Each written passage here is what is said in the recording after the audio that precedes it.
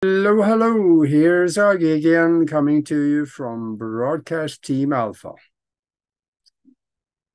I want to talk a little bit about what is love. How do we use it to heal and create good and wonderful things in our life? We hear love is the most powerful force in the universe. I've heard that said from many people. I even say that. But are those just words, or is there something to that behind the words? There is a can of worms somewhere here ready to be opened, so let's see if we can tip the lid off of it. To understand this, we should really know what love is. We think we do, but most people really doesn't understand the whole concept of it. Here's a pearl for you. Shortly before he died, Albert Einstein said in an interview, "I have studied the universe more than most, and I have found that this whole universe is made from the vibration of love." Yes, the vibration of love is the universal force which creates everything there is in its many different expressions and forms that we observe. It is an intelligent energy, and it recognizes its own vibration and energy in others' thought forms, images, and other things, and will try to merge with it, fulfill it, complete it, heal it, and make it perfect in anything or anyone where it is welcome and have a matching vibration. Love is a healing energy. It is a completing energy. It is whole and perfect. When this vibration of love is concentrated in you, you have a stronger and more open connection to the source of all things. I have also called it the universal storehouse of creative energies. By adding the feeling of love to whatever you do, it becomes easier for you to communicate with the universal consciousness, easier to request things that you already are.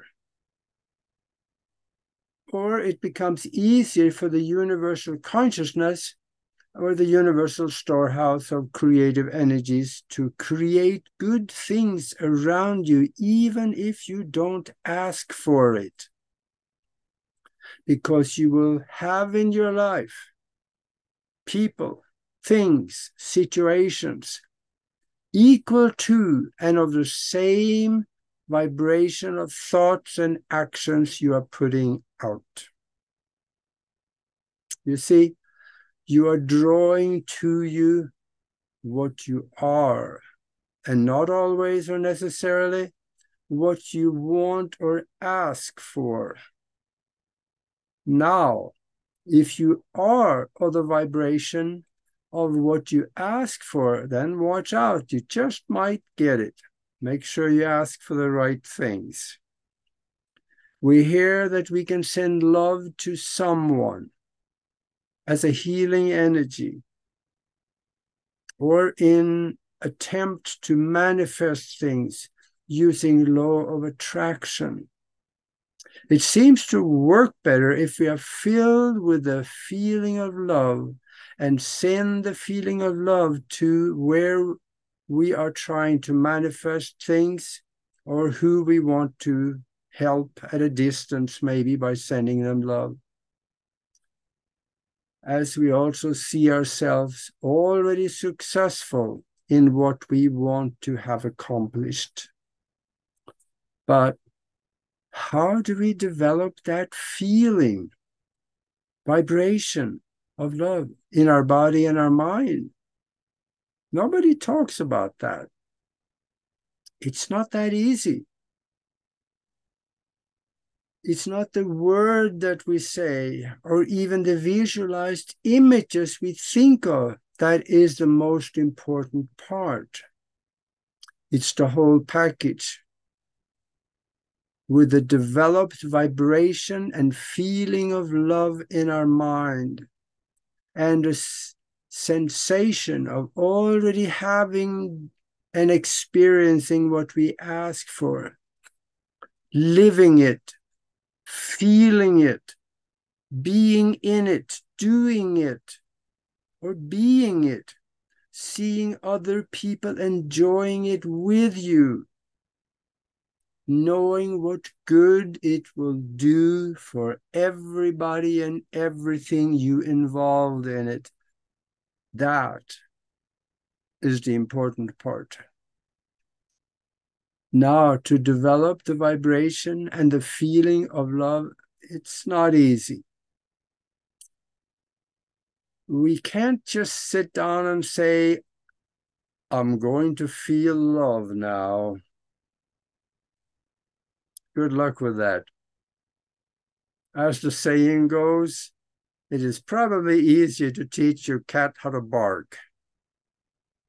No, there is some methods you can use.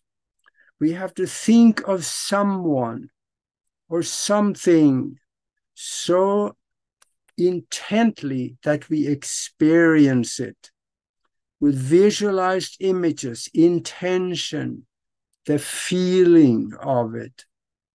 We may have different ways of doing this, but the way I do it is by thinking of someone that I love.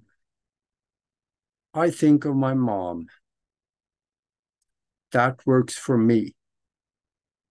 She's not physically with us anymore, but she visits.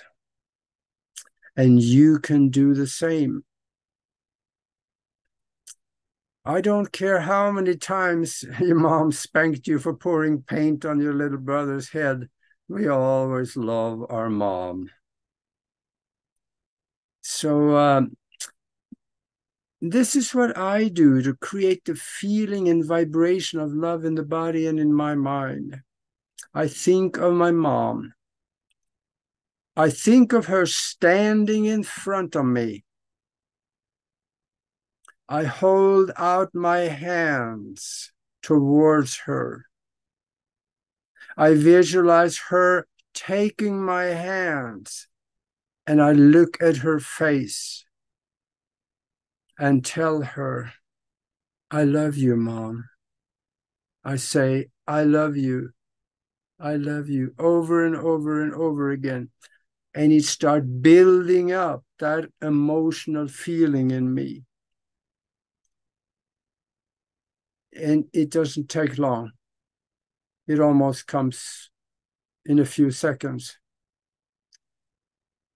This emotional feeling of love is not just a thought anymore. It is an energy, the universal creative life force energy. as an extension of us. I can create from the quantum reality into the physical doing this. And we do it all the time on our mastermind that Nori and I put together. Now, when I have this emotional feeling of love in my mind, I can transfer that energy to someone else or something else that I'd like to create and manifest.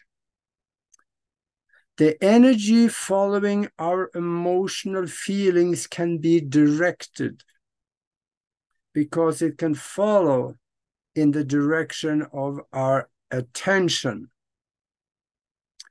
When I have built up this energy and the emotional feeling of love in my mind, I suddenly switch my attention from my mom to the other person or the other thing that I want to create.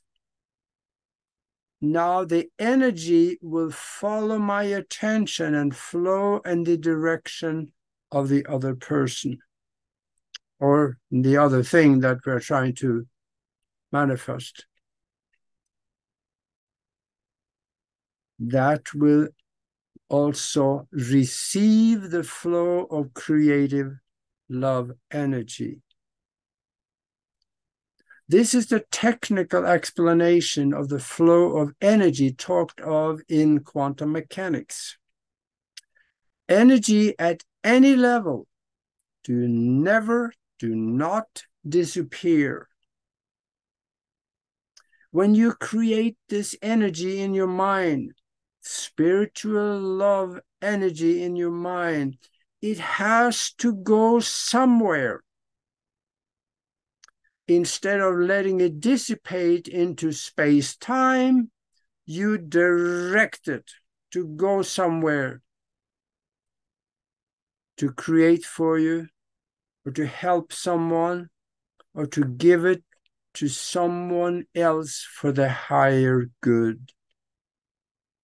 Different people, they can do it in different ways to develop this feeling in their mind. And if you have a method that works for you, don't do anything different. If it works, don't fix it. Whatever way you do it, I recommend for you to keep doing it if you feel that it works. Because the universe listens.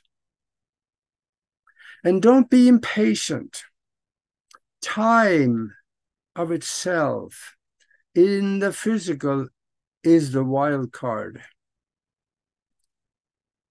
For things to get done, there may be arrangements that has to be done or agreements you did before you came here that has to be dealt with. New programs and situations may have to be created for it to be created in the physical with you, all done on the outside of the physical. So it's not all simple. It can be, and it can be quick. But don't be too impatient. Just keep doing it. This is actually the best of spiritual science. I hope it made a little bit of sense to you. Maybe watch it again and go try it. If you are watching this video on YouTube, please subscribe and check the bell so you can get a notification when the next videos or shows are coming up. And until then, see you in the next video.